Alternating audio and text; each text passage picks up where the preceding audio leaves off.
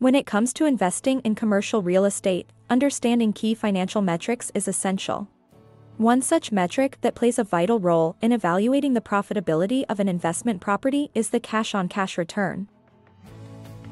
Cash-on-cash return is a financial indicator that measures the annual cash flow generated by an investment property as a percentage of the total cash invested. To calculate cash-on-cash return, take the annual pre-tax cash flow and divide it by the total cash invested. Take that result and multiply by 100. In commercial real estate, cash-on-cash return is used to evaluate investment performance, assess cash flow potential, risk assessment, and investment financing considerations. Learn more in our blog below.